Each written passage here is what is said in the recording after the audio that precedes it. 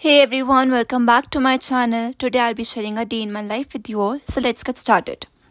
I woke up at 5 a.m. this morning. After freshening up, my sister and I decided to go for a walk. As it had rained last night, the roads were still wet. But everything looked so green and beautiful. We even saw some ducks in the lake, which was a very lovely sight. By 6 a.m. there was already a lot of traffic on the road as it was Sunday. After a walk, I came back home and did some meditation. It's really beneficial for concentration and focus. Meditation helps me start my day with a clear and focused mind.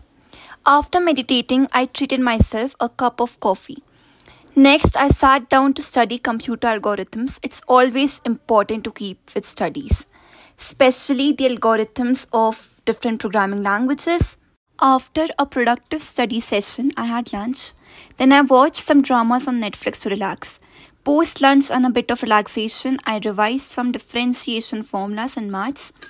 Then I took a 2-hour nap to recharge. After waking up, I learned some important facts about computer science.